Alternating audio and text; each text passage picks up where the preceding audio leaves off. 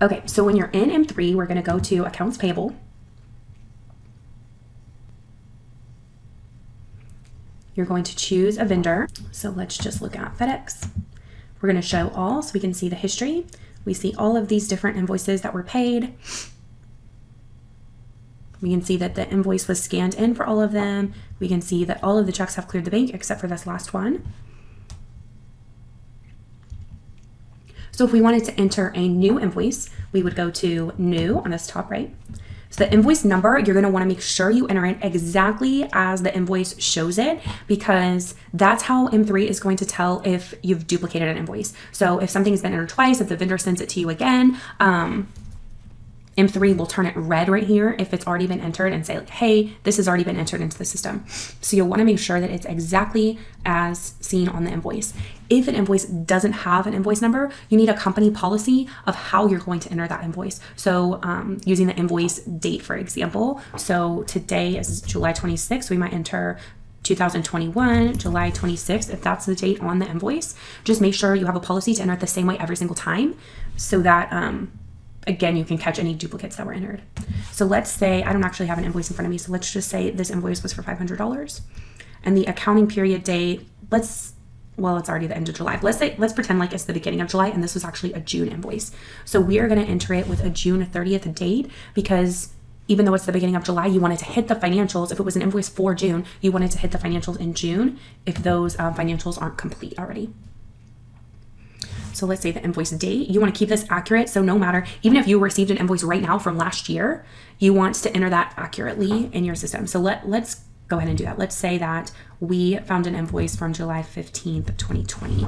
We are going to enter that accurately, and we're going to keep the due date accurate. So say it was net 15, so it was due the 30th of 2020. We're going to enter that accurately so that when we run our aging report to show what invoices are coming up due, so we make sure we know what to pay, that's going to come up as like way past due. Hey, pay this immediately. Okay, so we can see that a GL code popped up as a default. So we know that FedEx is usually coded to postage and delivery charges. You can put your description here. This is the internal description that's going to go with the financials. So this one up here is the one that's going to print on the check. That's going to help the vendor apply the payment. This one down here is going to help you know what you spent money on. So maybe this was for overnighting mortgage payment. And this is a $500 invoice. So all of it obviously is not going to be that. Let's say that was $50. Probably still not that much, but, and let's just choose another GL account. I don't know what else FedEx might be, so I'm gonna, to not waste our time, just choose a random account, and then you can put your description there, and let's say that was the remainder of the invoice. So you can see these two lines added up to $500, so it's fine with that.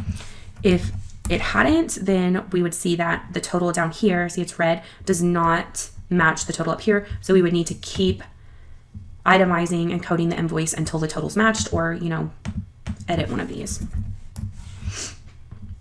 So from that point, you would save that invoice.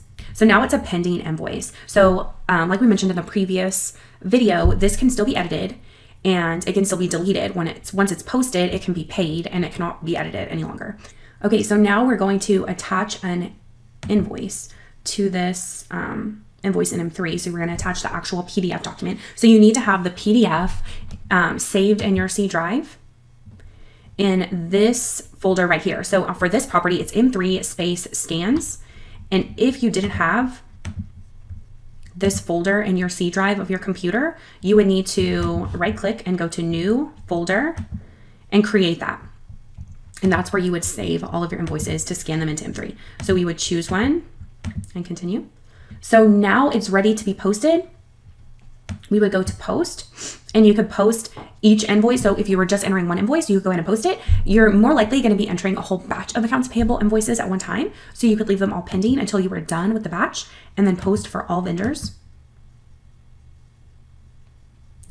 And if you were doing it for a batch, there would be a whole list of invoices. And if you click this little dark black check mark right here, if you click it, it would check off all of them. That's a lot faster than individually checking off, 20 invoices, and you would click post. Okay, so that is the basics of entering an invoice in accounts payable, scanning in the invoice so that it's attached and you can view it later, and seeing whether it was paid and viewing the details of that check. So just remember, go to show all when you get into accounts payable so that you can see all of the invoices, not just the pending ones.